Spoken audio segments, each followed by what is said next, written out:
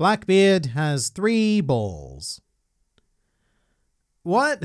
Hello and welcome to the Grand Line Review, your source for everything One Piece, and today we are back on our ever-consistent hunt to find the wackiest, weirdest fan theories on this thing that we call the internet. And right off the bat, I want to emphasize that I am not interested in theories that sound in any way reasonable. Every other One Piece content creator can cover all of that kind of stuff, but what I want are the strangest left-field ideas imaginable, while still maintaining a potential thread of possibility. For example, Zoro didn't actually lose his eye, he just keeps it closed to look cooler. Which is utter madness, but at the same time, utter logic. Because we know that Zoro is a surprisingly superficial being, such as when he made sure to strike a pose during Little Garden to protect his wax statue legacy. So would Zoro keep his eyes closed for purely aesthetic reasons? Yes. Yes, he would. Now, as is the thing that we do, all of these crazy theories today are going to come straight from members of the Grand Fleet, and if you'd like to know how your comment can be shown in one of these videos, then the first step is hitting that juicy, plump subscribe button for the Grand Line Review, which will result in regular injections of One Piece culture administered straight into your YouTube feed, as well as keep you up to date with all of our community posts that you can comment on, like this one. Also, YouTube does tell me which users have subscribed, so I'm not saying that I give preferential treatment to Grand Fleet members, but I do give preferential treatment to Grand Fleet members. So please do say hi down in the comments below if you are a new member. Welcome. Also, very excitingly, at some stage during this video, I am going to tell you how you can win this limited edition Nami figure, where she just so happens to be cosplaying as Luffy. Another exciting Grand Line giveaway to come. But right now, I want to hear some of your crazy theories, and we are going to start with Vegapunk knows too much about devil fruits because he is a fruit. He's a fruit in a suit. And I'm not going to lie, that little rhyme is pretty much the only reason why I decided to include this quote-unquote theory. The whole Vegapunk devil fruit thing has always been quite a nice source of intrigue though. I mean, granted, I've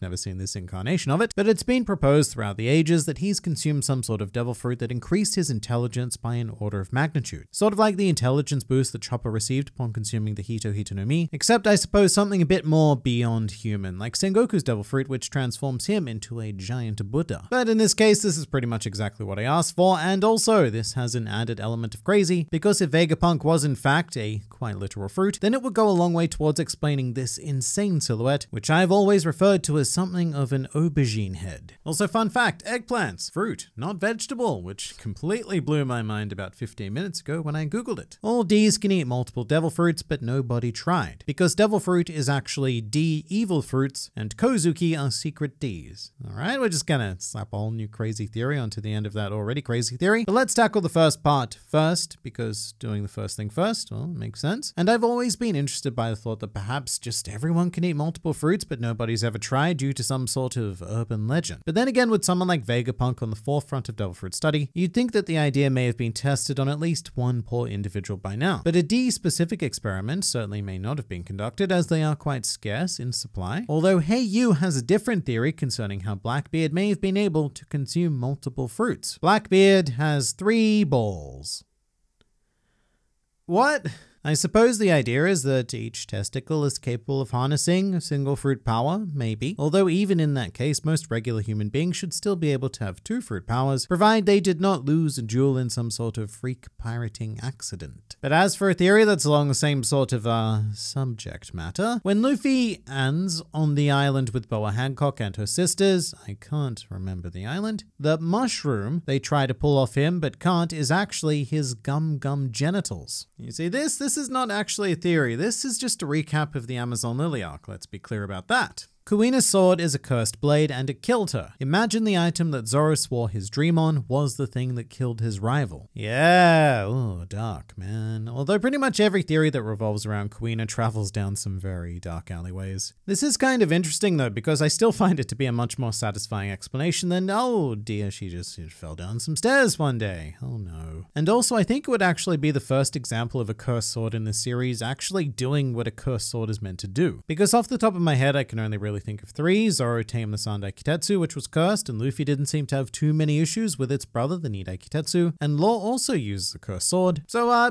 new theory, maybe curses don't actually exist because we've never seen one doing the thing it's actually meant to do. But our next crazy theory is going to be that you, I think, meaning me, are Sanada the Perv. And okay, well, Why would you? This requires so much context, it's not funny. But for anime watchers, and let's be real, probably most manga readers as well, what this commenter is referring to is a man by the name of Yoshikazu Sanada, who often asks Oda perverted questions in the SBS segments of volume releases. Usually about characters bathing and having female characters step on him, you know, the standard stuff. In any case, one really noteworthy thing about Sanada is that he actually holds a Guinness World Record for the largest collection of One Piece memorabilia. His collection is actually 5,656 items, which is of course 5656, the trademark Gomu Gomu number. So look, after having seen this photo, yes, I wish I was Sanada, but sadly, I am not. But if you would like to start your own One Piece memorabilia collection, then the best place to do so would be this Grand Line giveaway, where we have one limited edition cosplaying Nami figure up for grabs. And if you'd like to acquire this glorious piece of One Piece, then all you need to do is subscribe to the Grand Line Review and leave a comment below telling me in a concise couple of sentences which One Piece character you would like to cosplay and why. Everyone who enters will be put into a draw and a winner will be announced in a future video. Exact details are listed in the description below. And yes, you do need to be subscribed to enter, because remember earlier when I told you that YouTube lets me know who's subscribed and who isn't? Yeah, that's right. But for those of you who are already Grand Fleet members, all you need to do is leave your comment and I look forward to seeing who wins this masterwork. But back to maddeningly crazy theories. Next up we have the Ring Eyes in Im, Zunesha, and Hawkeye are a sign that they have all had the Ope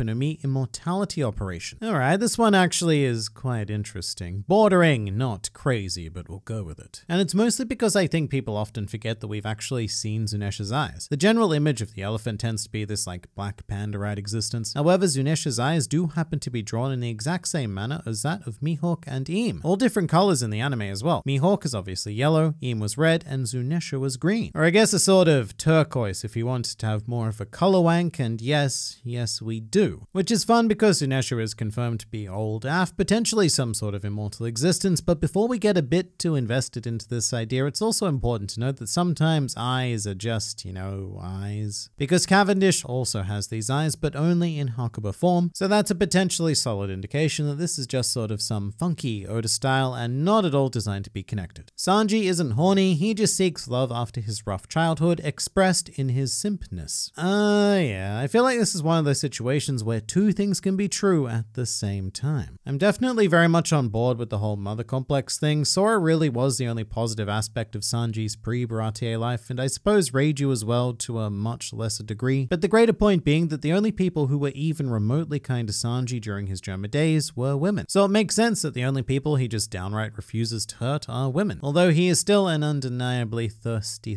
lad. Shanks is a D, honestly. I don't think it's crazy enough if Roger gave him the hat. Honestly, now that I write it out, not that crazy. Well, if it's not crazy, then I have no interest in it. Mihawk is a vampire devil fruit user. Yes, much better in terms of sheer crazy. Having said that, I'm not actually sure how to respond to this. So I did recently make a video about what if Roger was a devil fruit user, which you should definitely check out, but Mihawk inhabits a very similar area. He's the kind of character who I suspect that the general consensus is would just be cooler without a fruit power. You know, the whole idea that being a swordsman is all he has and that's all he needs because that's all the world can handle. With that said, if Oda did decide to reveal that Mihawk was a devil fruit user, you know, tomorrow, then I have no doubt that most of us would be on board by close of business. Oda can just make anything work, even a vampire devil fruit using Mihawk. Speaking of Oda though, Oda has actually never been sick. He just takes breaks to figure out how to continue the story. I see, so this is like a crazy theory regarding real life. Alright, well here's the fun thing, I don't necessarily disagree with the general sentiment. The cited reason for manga breaks, whether it's One Piece or any other series, is almost always author illness, which isn't surprising because it is a brutal profession, and if anything it's surprising that mangaka don't get sick or injured far more often. Still, I don't think it's out of the question for an author to just fall behind on this insane workload, maybe have a bit of a rough time submitting a manuscript with an editor and just need more time. And sickness is a very convenient excuse that everyone will buy. I just can't quite see it happening with Oda and his particular work ethic though,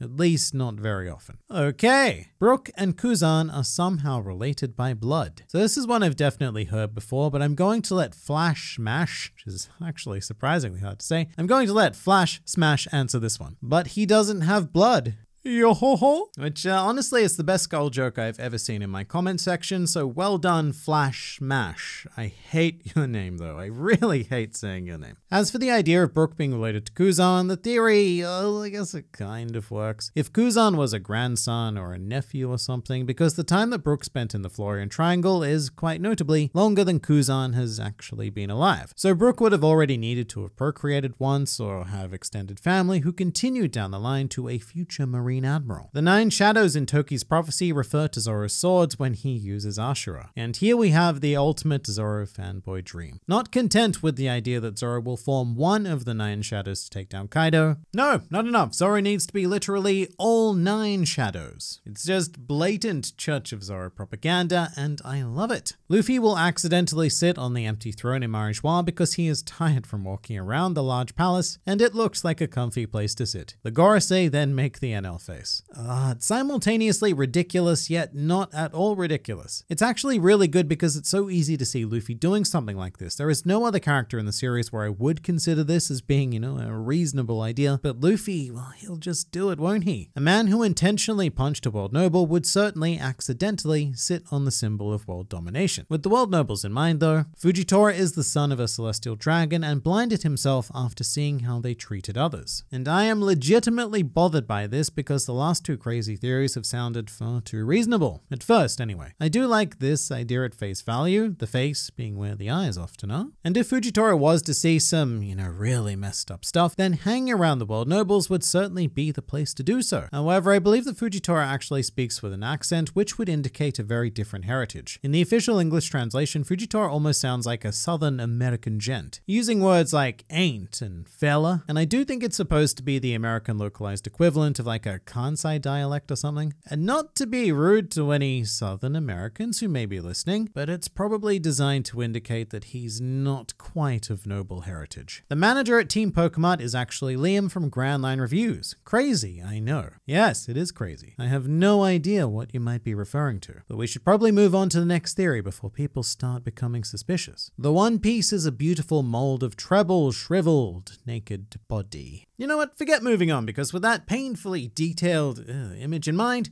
we're done here. But if you'd like to see some more wild ideas, then please do go and check out the Crazy Theories playlist. Plenty of thoughts mixed with 90% madness and 10% genius. So I look forward to seeing you there.